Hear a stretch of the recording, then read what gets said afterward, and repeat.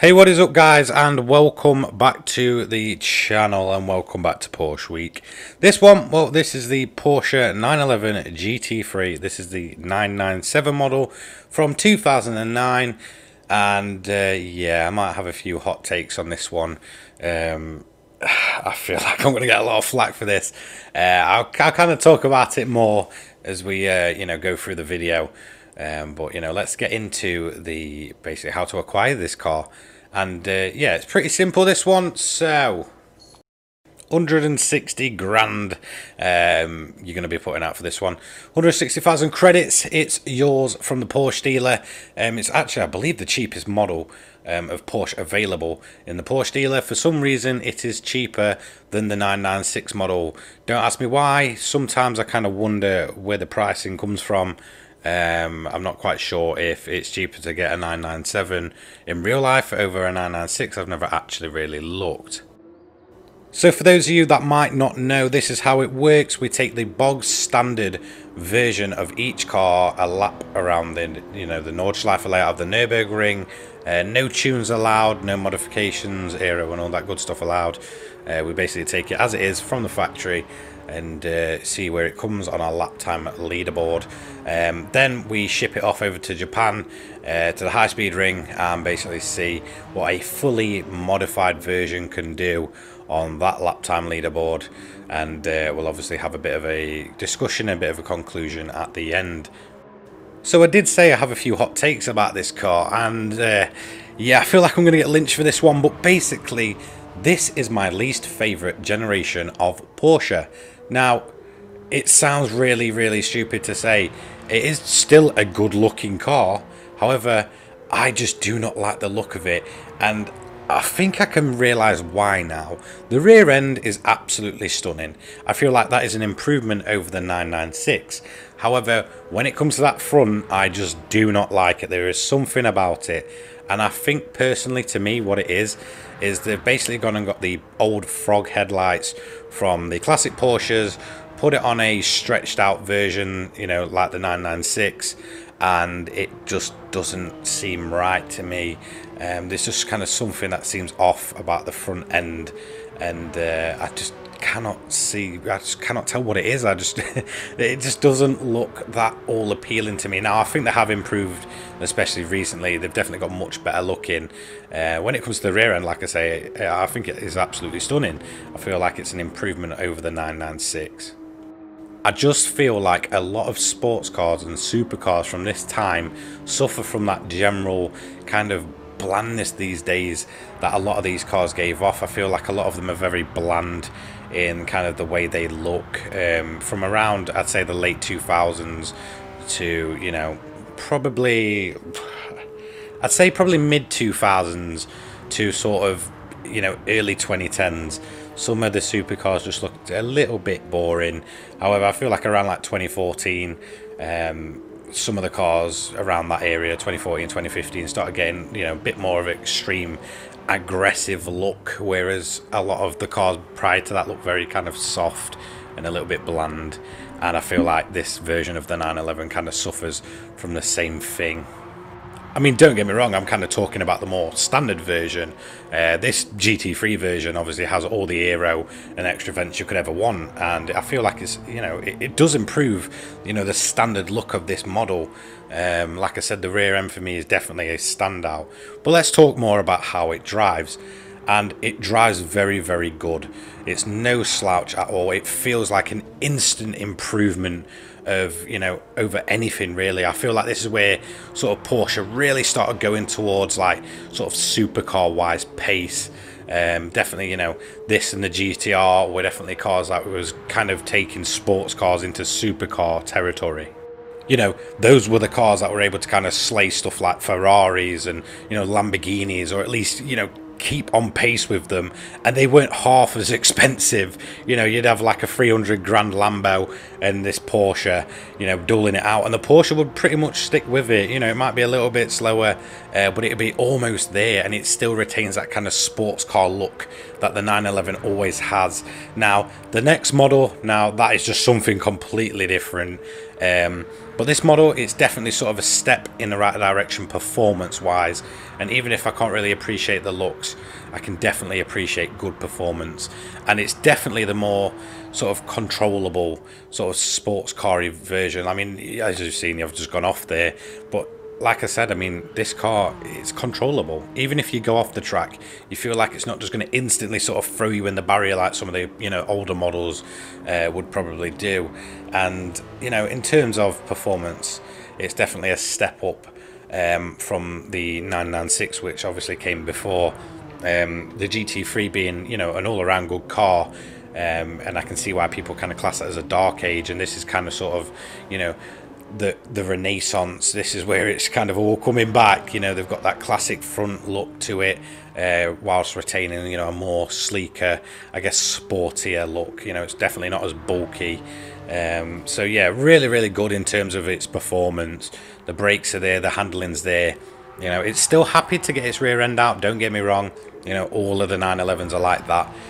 But again, it's just as if each sort of generation we go through, it becomes more and more sort of, you know, where the driver doesn't have to constantly wrestle with the car. I mean, that original turbo, looking back to how this one handles, you know, you can really feel where sort of the improvement in technology really does kind of kick in to assist the driver. Even, you know, I drive with all assists off in the game, but there just still feels like there's always something there. I mean, the aero definitely, you know, doing its job to keep the car planted, get it through the corners as quick as possible. The brakes are perfect. The acceleration on this thing is where the, you know, the main step up is. Sort of when you're leaving the corners, this thing just seems to fly out of them, no problem, whether you've got the back end out or not. This thing accelerates, and top end, well, it's definitely getting closer to sort of supercar territory. I believe I was hitting, in terms of like, you know, its normal speed, I think I was hitting something like 170 to 180 around that mark. The original topping out around about 145 to 150, I believe. So definitely, you know, creeping into that sort of supercar territory for you know, a fraction of the cost. And I feel like the real pioneers of that were definitely sort of the Porsche 911 GT3 models, and sort of, you know, stuff like the GTR, that, you know, the all sorts of editions the GTR had. And I feel like it's really sort of where is the boundary of sports car and supercar anymore. And I feel like this is that kind of, you know, period, you know, where it was really kind of prominent. And then obviously sort of, you know, hypercars came along. Obviously they've always been around, but I'm talking like real like insanity hypercars, you know, stuff like when the three main ones came, which was what, the Porsche 918, the LaFerrari, and the McLaren. I remember all them coming out around, I believe, like 2013, 2014, and they just basically shook up the sort of hypercar supercar world, whereas sort of sports cars and supercars were able to kind of run together. Hypercars just came in and, you know, kind of destroyed a lot of them. So it's definitely kind of that, you know, a big step in advancements when it comes to performance of cars, and you really do feel it with the, you know, with this model here, the 997. So definitely no slouch in terms of its, you know, straight out of the box performance. And the aero definitely doing exactly what you want it to do, and while it's still a handful, it's still very enjoyable. Now, I did actually go back and look at the real life lap time this car set, and I believe the standard model of this set something like I think like a 740, and you will see my lap time soon. So it's like very close, but I believe it was damp when it ran. But, you know, it's kind of cool to see, you know, just how close Gran Turismo and the real world really is when you kind of put in lap times in here, and it kind of gives me an idea of where to improve. So it's pretty cool to, you know, look into those kind of details. Interior wise, it's definitely, you know, getting there. It may sound weird, but it's getting there. Now, it still suffers from sort of like that kind of like bland look. I mean, it's already starting to look dated, and that's the thing, as technology advances so quickly, even cars from like only like a decade or so ago, you know, are starting to look dated already.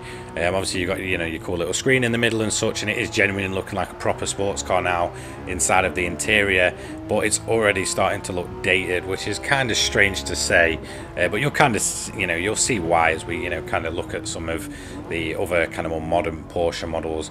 However, it's definitely a step above stuff like the 996 and the 993 in terms of, you know, interior. I'd really genuinely do like it. But for me, the 930 still has the most, awesome kind of alive interior of the bunch. This kind of sort of sits just below that.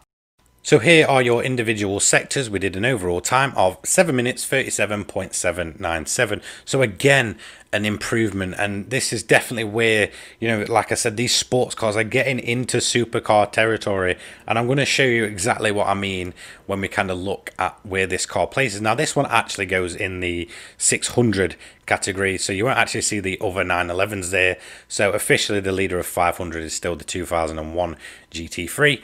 And obviously this one comes in 11th in our 600 leaderboard, which is definitely not bad considering, 3 years earlier, a Ferrari F430 is something I would have classed more of as, a supercar. 3 years later, this thing comes along and it beats it. So it's pretty, insane that we're starting to see where sports cars are really starting to get into territories of like Ferraris, Lamborghinis and all that kind of thing. So this car and this design may bring back some nostalgia for some. It was in Need for Speed Undercover way back when. I think about 2008, 2009. I believe it was a GT2 version in that game. So yeah, definitely awesome to really customize this. There was quite a bit of options really, and I feel like it just adds to the bulkiness of the car. It definitely really has that, aggressive, extreme custom Porsche styling. In terms of performance, it was just an absolute bullet. So let's go and have a look at a high-speed ring lap. As you can see, we are going to fly straight down the main straight, and this is the first time since the 930 Turbo, so way back in the first Porsche review of the 911 series we've got going on here, that a Porsche has topped out at 200 miles per hour. So finally we have broke that 200 mile an hour barrier for the first time in a while, and it's pretty awesome to see. In terms of grip, well, it definitely had it, that's for sure. This thing really seemed to just stick to the track. Now, don't get me wrong, it's still a bit of a handful, but it really felt like, you was in a proper full-blown race car for the road. It was definitely no slouch the way it went through the corners. The acceleration, the speed, it's just sort of upped by, 10 times what it was from standard. You really will feel a massive sort of difference, and it feels as if we've sort of turned a road car into a full-blown race car at this point. So it's definitely an awesome lap. It felt very quick, but overall, can it really top the Turbo, which has obviously led the leaderboard since day one of the 911 reviews? Let's go ahead and find out.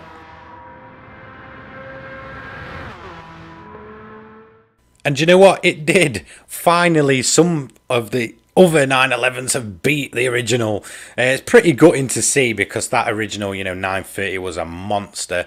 However, the 997 has come along and beat it by just under 2 full seconds. So really awesome to kind of see that even in modified territory, the cars are starting to improve now at this point. So real fun, and that's from a naturally aspirated engine as well. So at the start, like I said, the looks just wasn't there. However, when customized, for me, this car becomes really attractive for some reason. I just feel like the customization we're given in Gran Turismo sort of just gives us what I really want from this car. Bigger, wider, more aggressive, and I feel like that's where it really needed sort of a bit of looking into. And as I've kind of used it, I've kind of got used to, the big circle, frog lights at the front on this stretch body. So overall, a very good car, and definitely one you should look into getting. So that is going to be the end of the video. Thank you so much for joining me. Don't forget to like, comment and subscribe. Don't forget that channel memberships, they're up now if you want your builds featured and stuff. Also, feel free to donate. Links will be in the bio. I genuinely appreciate everything. Cheers, guys. See you later. Peace.